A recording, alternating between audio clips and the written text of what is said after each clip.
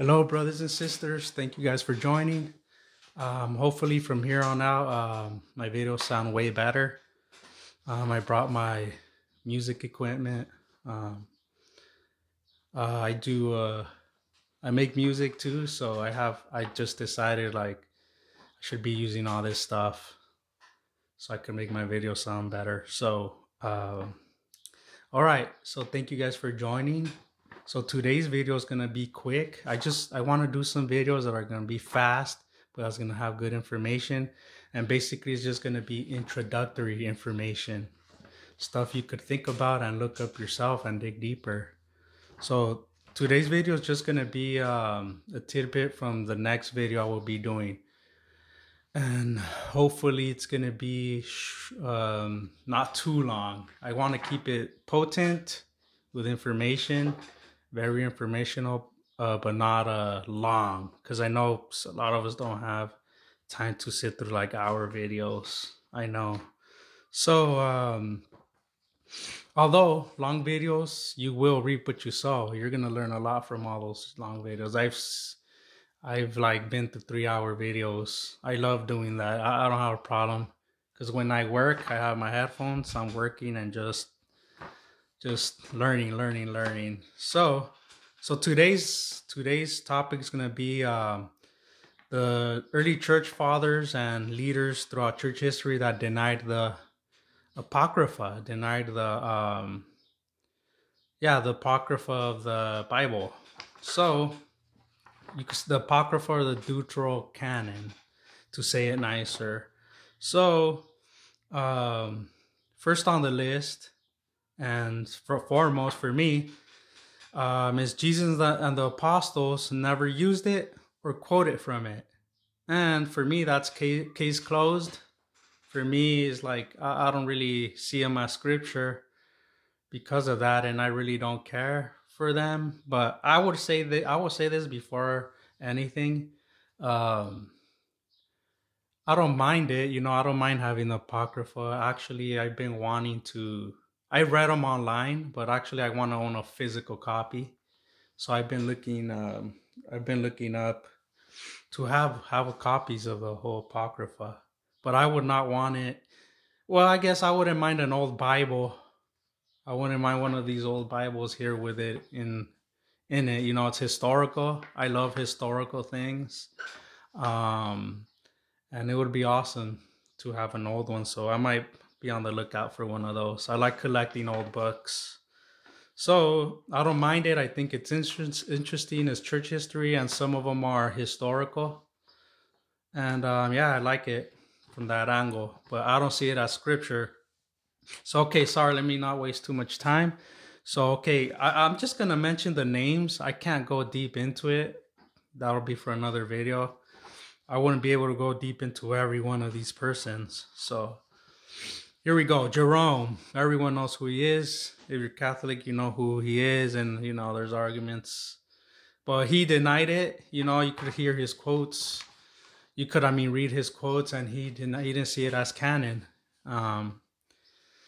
So it's Jerome, it's Melito of Sardis, Philo, Origen, Cyril of Jerusalem, the Council of Laodicea, Raphaeus of Achaia, which was Jerome's friend, Hilary of Poitiers, Gregory of Nazianzus, Amphiphilus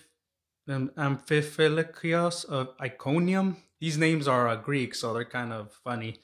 Epiphanes, Bishop of Salamis, Josephus, the Jewish historian, the Jewish Babylonian Talmud doesn't have the Apocrypha.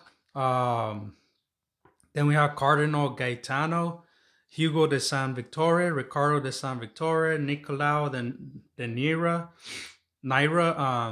Dionisio Cartusiano, Hugo Cardinal, and Garciano. And I know there's more. I just wanted to do a quick list.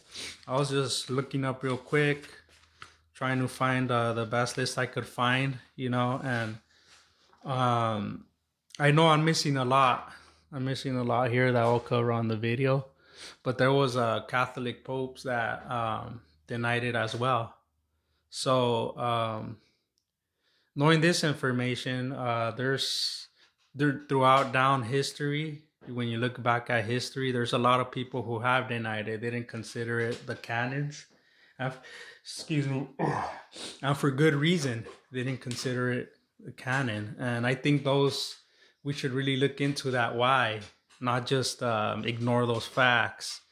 And a lot of the facts, when you search them, it leads you to good information. And us Protestants, our Bibles, it leads us why we took it out of the Bible, or didn't include it because it was just not inspired, and there's really good reasoning for that, good historical reason. And it's spiritual because of the contents of some of those books. There's historical errors. They're not inspired. And yeah, and I'll be covering a lot on this subject. You know how they were found in other books. The older codexes, they were in there. And the Dead Sea Scrolls had some of them, and etc. And all that information is very important. The historical information based on that is just fascinating, and it's very telling. And I will be going through all of those things. And it's good to pay attention to every detail, because, you know, someone could say an argument and they leave some details out that are key. And as a truth searcher, you know, we have to look at every detail. We have to take into consideration a lot of the things, not just blanket over certain things. And wherever the truth leads, it leads. And my assessment the stuff I read about early church history is that it's not clean and cut as people want it to be. It doesn't sit nicely wrapped around. It's not a nice wrapped package, you know. It's not ideal. And it's messier than we think. And that's what I could say, you know. So God bless you guys, and look those people up. And I will be giving more deeper information on that. So, right, God bless you guys. Take care.